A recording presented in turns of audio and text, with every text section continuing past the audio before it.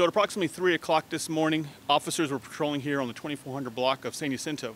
Initially, they heard what sounded like gunshot in the air, but upon further investigation, they were driving through the area and discovered that a pedestrian was struck on the pavement, the sidewalk. Witnesses were telling officers that the driver of that vehicle was fleeing northbound towards downtown from here in Midtown. Officers were getting updated from the witnesses and were able to detain him on approximately 1200 block of Jefferson, just north of the Sacred Heart Co-Cathedral.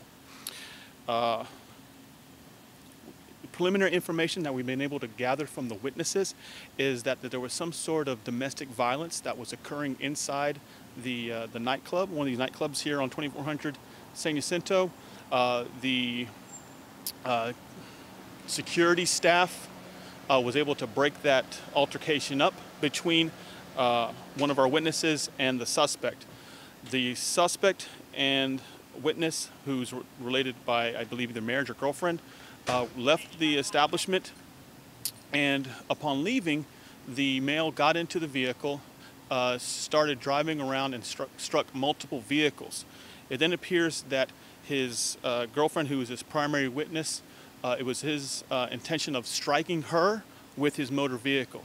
The female witness, who we believe is married to the primary suspect, was able to get out of the way. Unfortunately, a innocent bystander who was walking on the sidewalk was struck by the suspect's vehicle. She was later pronounced by Houston Fire Department personnel here on scene. The suspect is in custody. We're waiting on two concerned divisions, either homicide and vehicle crimes.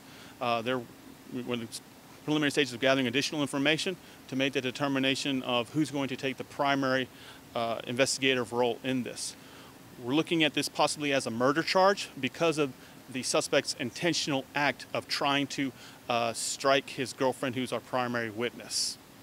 It's kind of like if he were to pull out a gun and try shooting his wife and missed, you know, it's still, his intention was to use a deadly weapon. And instead of a 160 grain bullet, he used a 4,000-pound motor vehicle as his weapon of choice. Anything other questions you may have? Then the victim, was that a woman or man that he shot? So it's my understanding that our victim, the decedent, is a female. Well, do we know whether that female came from one of the nightclubs here? It's my understanding that the victim, the decedent, it was actually the manager of one of the nightclubs and was preparing to go home. Thank you very much. Thank you.